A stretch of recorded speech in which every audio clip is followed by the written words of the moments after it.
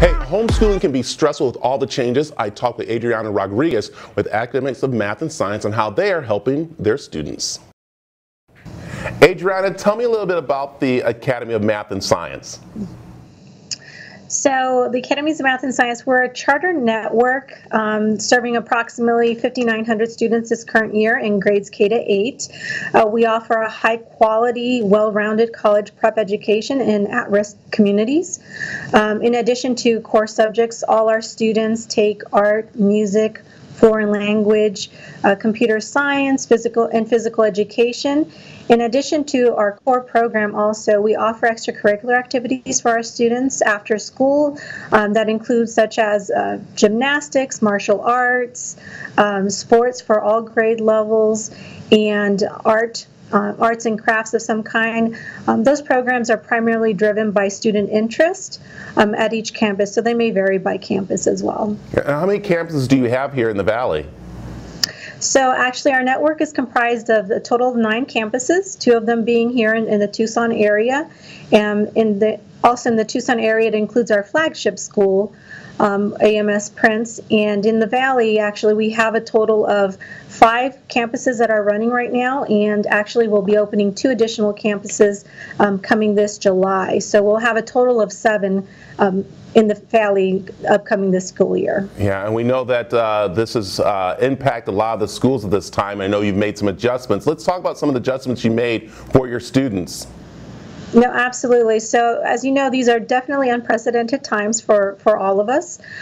We had to quickly adjust not just our program, but we also had to look and see how we move forward and proceed with our students as far as providing meals for our students and instruction for our students, and also our enrollment efforts as we proceed and look forward to the new school year.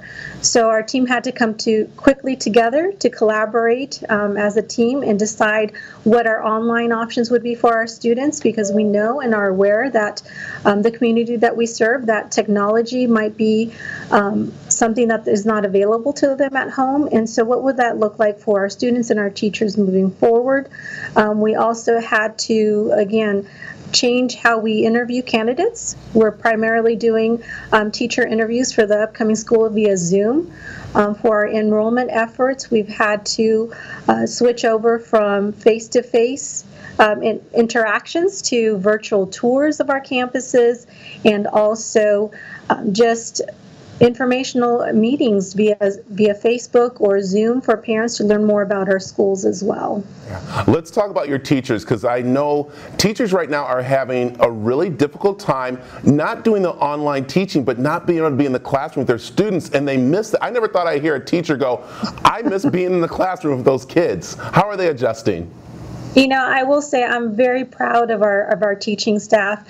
They have embraced the new way of teaching in a short period of time, and they've been very open to the change, and they have just found very creative ways to maintain relationships with their students and the families, and also keeping the students engaged and having peer-to-peer interaction as well.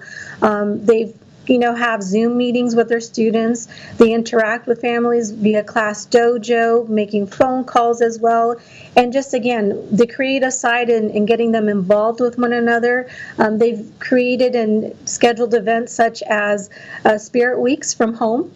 So students send in pictures of the costumes or whatever the Spirit Week focus is on. They've had virtual field trips with their students. They've scheduled lunch with the principal for parents and students to participate in. They've had movie nights as well virtually. So they've been really creative, and again, I'm very proud of what they've been able to do, and they've all really dug deep during this difficult time to again, keep students engaged, and I know they miss them as well. Oh, that is so great. Okay, if I'm a parent right now looking to visit your school, how can I do that right now? So right now you can actually call our school. We have a phone number that you can contact where they will schedule you and for a virtual tour. Also let you know any informational meetings that we're having as well. And they'll have someone call you back where you can ask any questions you might have, and they'll be able to provide those answers for you as well. So that's great. Thank you very much, and good luck with the new school year. Thank you for having me. It was a pleasure.